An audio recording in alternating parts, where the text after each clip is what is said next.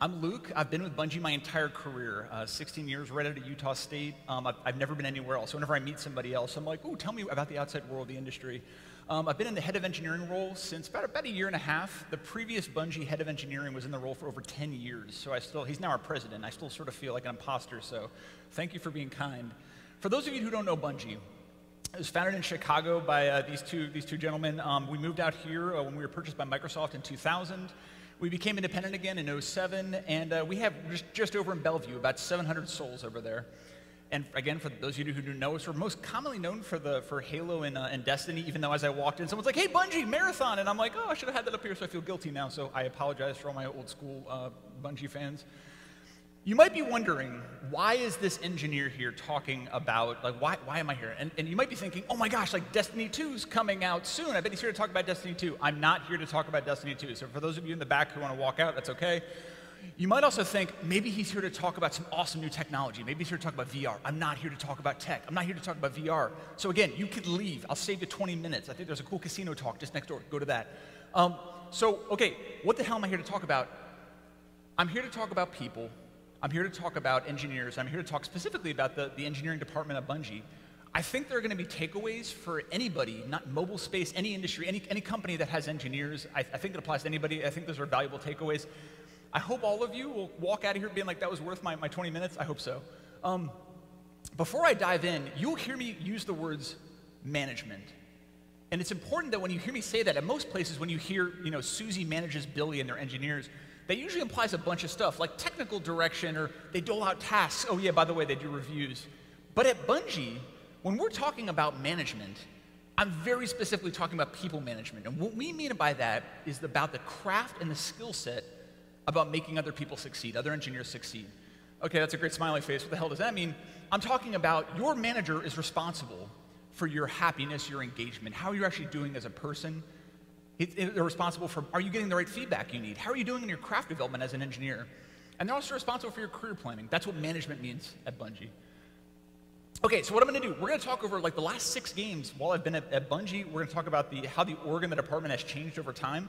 I think it's going to be pretty cool. We're going to talk about some takeaways. What are the takeaways? I want you to walk out of here with 3 takeaways. The first one is I urge all of you, any company that has engineered, to passionately care about your engineers, care about them. Also, care about people management as a craft. Don't just think about it as something that's done on the side or it's just reviews. Care about people management. And last, I want you to think deeply and care about how your engineering department is organized. It matters a lot. Those are the takeaways. Okay, so Halo 1. Oh my God, the good old days. This is when I joined. We had 14 engineers. It was a crazy sort of org. You'll notice a bunch of engineers were reporting to Jason, our co-founder. He was the lead engineer, lead designer, lead fucking everything. He's doing tons of stuff. Okay, that's sort of wacky. We have some engineers reporting to design leads. You're like, oh, that's wacky. Okay, so what's the lesson we learned? First lesson we learned, and we've had this now for 16 years. You need to have a consistent hiring bar and process. How do you care about your engineers? First, you need to care about who you actually bring into the department. That's how the first step about caring about your engineers. At Bungie, one philosophy we've used for 16 years is you need to hire for potential, not short-term needs. Don't be thinking about when you bring an engineer in, what is the one thing they're going to work on? You need to be thinking about 3, 5, 10 years into the future. You should be excited about bringing that person in. You should be like, this person is an awesome hire. I want them at the company for the next 10 years.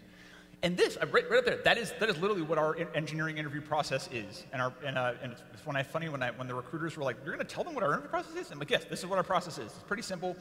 The thing that's interesting at the bottom about the 3 cross-department loops, that means that we spend like 3 hours having our engineers interact with artists, designers, other people that are not engineers. Why is that? And that's because fit. Basically, are they going to get along with other people? Are they an asshole? Are they toxic? That's super important. Are they going to work well on a team? This is hard. Over the last 16 years, you will be constantly tempted to change your bar. You will have these urgent things, business, and people will be like, we got to get this feature done. Go hire some more engineers. You'll be tempted, and I promise you, fight that temptation. Next thing, a lot of places do this differently. We believe engineers should be managed by other engineers. Some places do this differently. Okay, why? Well, we think that basically we believe that your manager, to actually support you as a person, they should understand your craft. They should understand what you do, your day-to-day, your challenges. But again, this is hard. This is super hard. It's hard to find awesome engineers, and it's also hard to find people who are really good people managers. It's hard to find both of those. So I'm saying, like, this is actually a challenge. but it works out really well. People actually come away, seem to be pretty happy.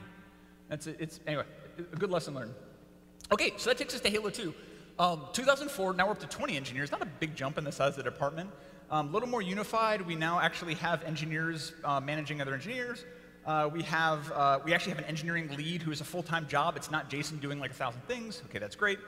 Now, for those of you who don't know, maybe a bunch of people might not know, the last year or year and a half of closing Halo was brutal. Now, I usually define crunch as if you're working more than about 50 hours a week, that's crunch.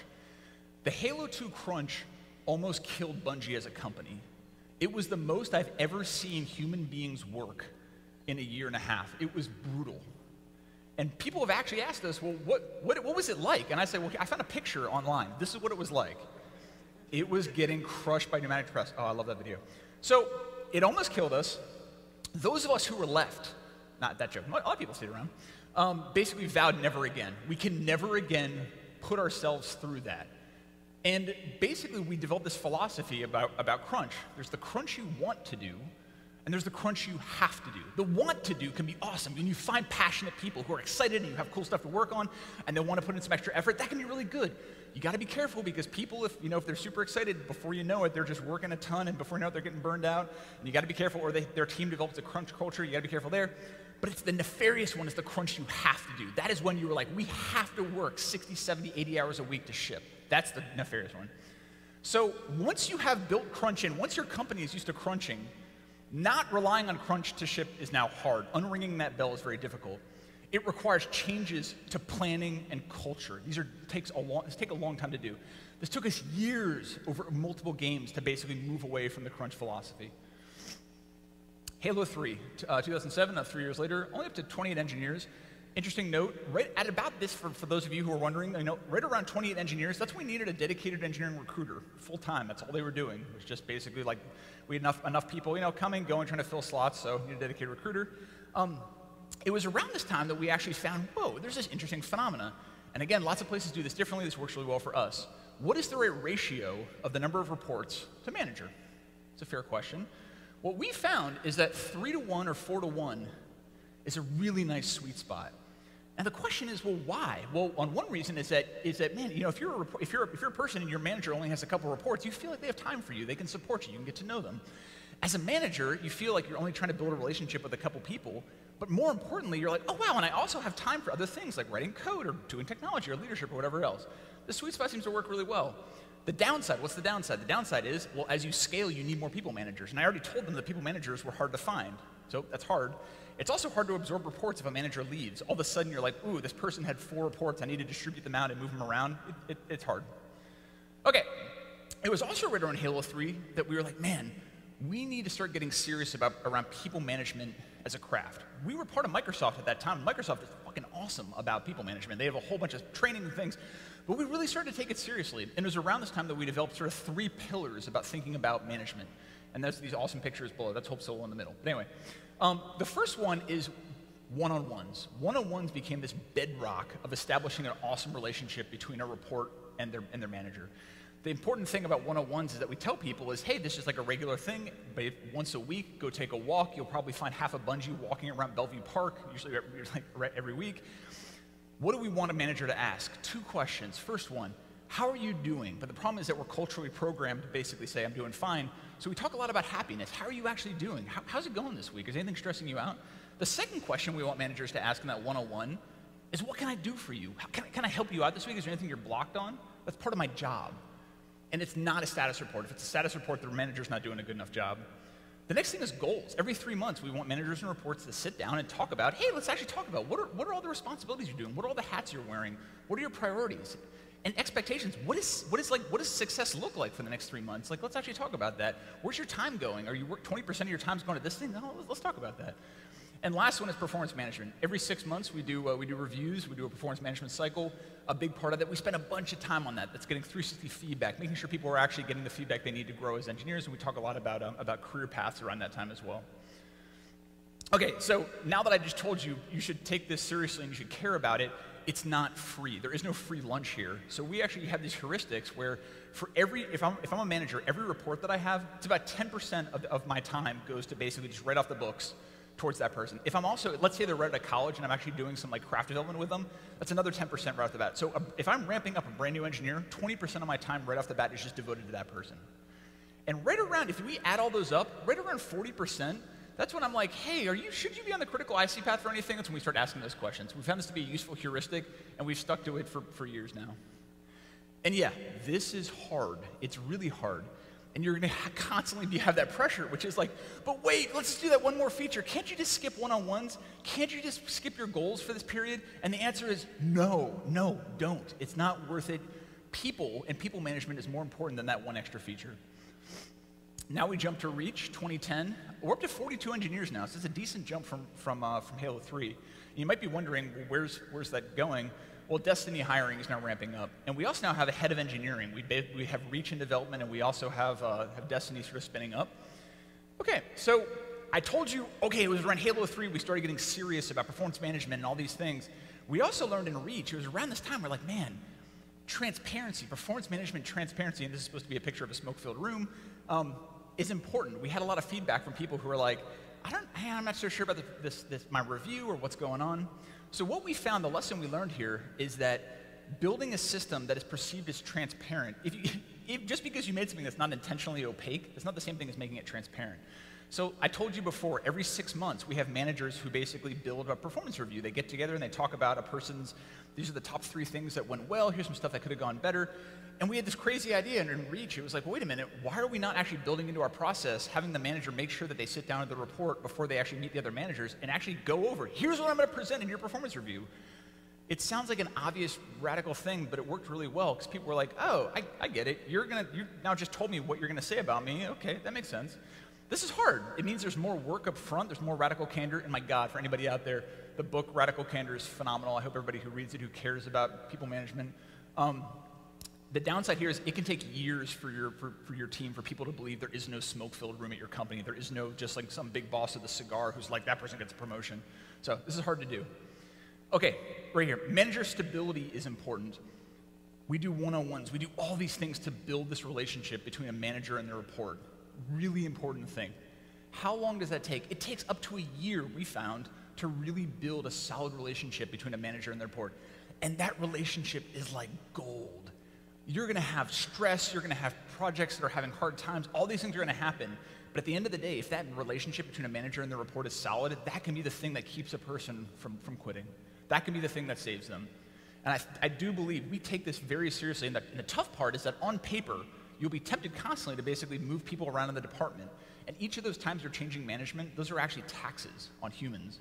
And it seems simple to do, but it's hard. It's hard to preserve them because it reduces your organizational flexibility. So, keep going. That takes us up to Destiny, and you're like, oh my God, okay, that's 124 engineers now. That is a totally not super useful chart, but that's what like a basically branch factor 3 to 4 looks like in an org. Yes, we hired 80 engineers with those 4 years. Our hiring philosophy was really put to the test, and that's why I actually led with it. Steve Jobs talked about this thing called the bozo explosion, which is what happens when you have rapid growth and you basically start lowering your bar. Like over time, it just keeps going down and down and down. I do believe that Bungie avoided the bozo explosion because we kept that hiring bar high, and we were constantly tempted to basically be like, let's just, and the answer was no, we held the bar. Other note here is that yes, adding 80 people was not some linear difficulty. At that scale, oh my God, scaling up is disproportionately more work. For anybody out there who's about to hire 80 engineers. So lesson we learned here, okay, managing managers is a unique skill set. What the hell do I mean by that? Okay, I've just told you this importance of one-on-ones and doing reviews and all these things about if you have a couple reports. When all of a sudden you have lots of people, you start having these deep orgs develop, all of a sudden it's not just about me maintaining a relationship with this one person. I need to maintain a relationship with their entire org. I need to make sure the health, how are those people actually doing in that org? Is everybody doing okay?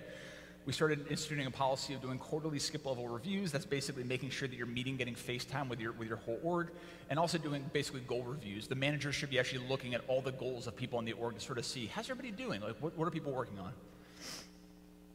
Yeah, this is hard. This is another thing I'm telling you, this is difficult to do.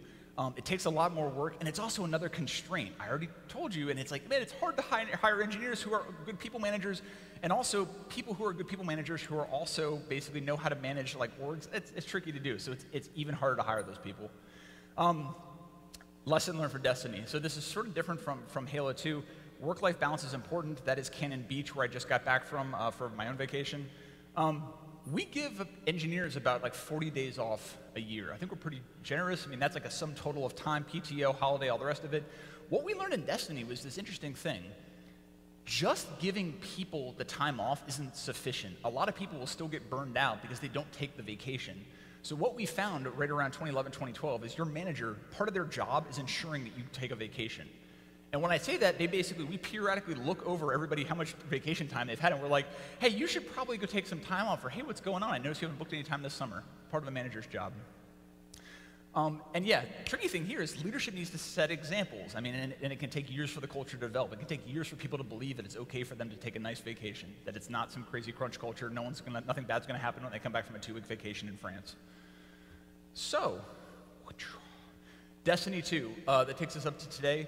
115 engineers, and that is again, totally comedic, non-readable, joke-like thing. But the cool thing is that we are now under one single org, the whole engineering department. Everybody reports to me. So yes, I do a lot of skip-level reviews, or skip-level meetings, if you're wondering. This reflects that Bungie we're supporting a live game of Destiny. We're working on a sequel, future R&D. You might be wondering, wow, 115, they went down a little bit from peak Destiny. Well, we also have these 2 awesome partner studios we're working with, Vicarious Visions and High Moon Studios, helping us out. So yeah, please don't think like, oh, they suddenly figured a way to do all this awesome stuff with just less people. Lesson learned from the last couple of years of Destiny 2. It turns out you can over-specialize in engineering. Now, you might wonder, what do I mean by that? Back when we only had, 14 engineers, or a small number for Halo 1, most of your engineers are generalists. They touch up different parts of the code base. They do a lot of different things. The second you're up to 120 engineers, people start specializing. By Destiny 1, we had 17-ish specializations. I'm talking about AI, graphics, sandbox, matchmaking. We had investment engineers, hyper-specialized people. And in the moment, that specialization feels awesome. You are getting super good at one specific thing. It's tied to mastery, which is a really important thing for motivation. It feels great. The problem is that over time, if I just keep feeding you over like a year and a half, you're an AI person, all you're working on is AI bugs for a year and a half, eventually you're going to get burned out and turn to low morale. So it was around 2015, we actually moved, and this isn't just our engineering department, it's all at Bungie, we actually moved to an agile small team development model. It was a pretty big shift for us. And we also, part of our pivot today is trying to move back towards the generalist direction. Is we only have 8 specializations today, and that's very intentional because we saw sort of what happened of hyper-specialization. So back to work-life balance being important. So our last department-wide crunch that we had, the whole engineering department, was in 2013. When we shipped Destiny 1, we basically used these sign-up sheets in the morning and night that engineers would sign up for to make sure we had coverage for people and to support the test team and everybody else. But the cool thing is Destiny 2 will actually be our 5th release. We've done DLCs and all these things with no full engineering department enforced crunch. And we're really proud of that. It took a long time to actually get us there, going back to the Halo 2 days. And to be clear, I mean, I'm talking about, we still have people right now back at the studio working their butts off to basically close out Destiny 2. So I'm not talking about individuals who are having to work. I'm talking about full department crunch. And this was a big deal for us. So I don't know. We don't get to talk about it that often. So woohoo, that was awesome. Anyway, back to my takeaways. Care about your engineers. Care about people management as this important skill, this craft that you want to nurture and help your engineers, especially your people managers, learn. And care about how your department is organized. Care a lot about it. It matters a lot. And that's it. Thank you all for listening. Thank you. Appreciate it. As much as you can share the data, can you talk a little bit about the sort of funnel? I mean, Bungie's a cool place to work. You must get sort of thousands of applications, and you sort of filter through them. What percentage get through to a kind of a phone screen? And from that, how many get through to a full loop? And then what percentage do you take from that full loop? As much as you can share. It depends so much on the seniority of the position. I would say our associate engineers, I mean, yeah, we get a lot of, I would say, oh my gosh, and I'm looking desperately out in the audience, I'm trying to think about this right now. As far as numbers, I would say this industry, especially this area, is so competitive at the senior level. I would say those we definitely get fewer hits on, but yeah, the associate levels, I don't know. I mean, and like I said, that process there, We do resume reviews, and especially for the associates, most of those I do technical phone screens I do a lot of technical phone screens for people. What percentage get through? I don't want to make something up. I'd be totally out of my ass and off, so I don't think I will. But yeah, I'll just say this.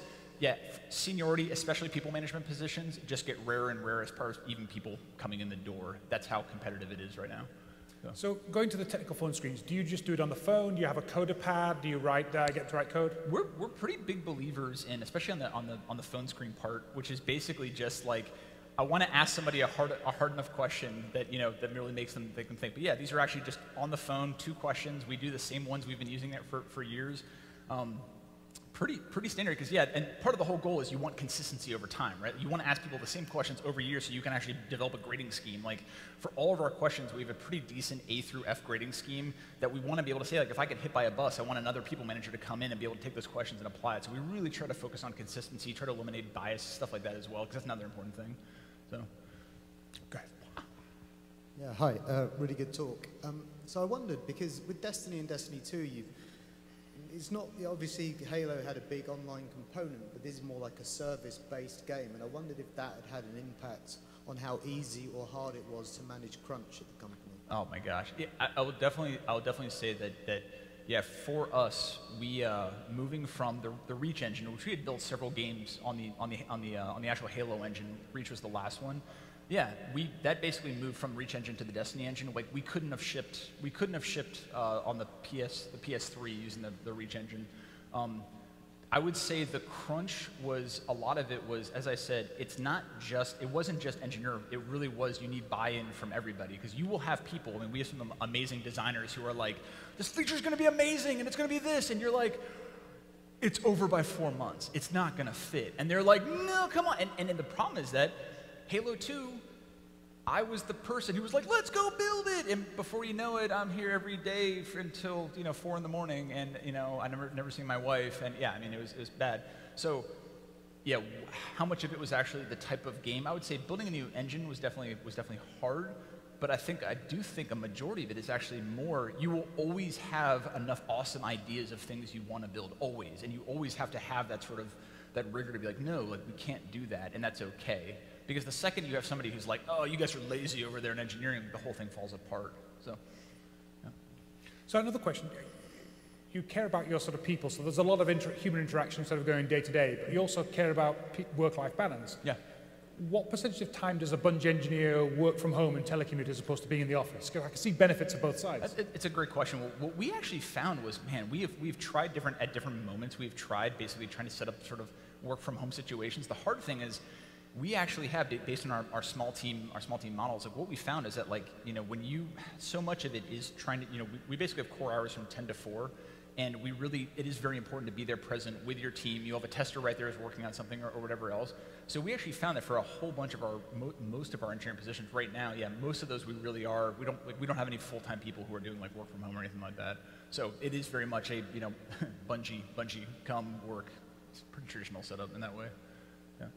Okay, so I'm currently just looking for a job, and so I've been applying to however many places, a few hundred online, but I've heard that a lot of places don't necessarily throw out, but don't really look at a resume that was given to them online versus through the networking.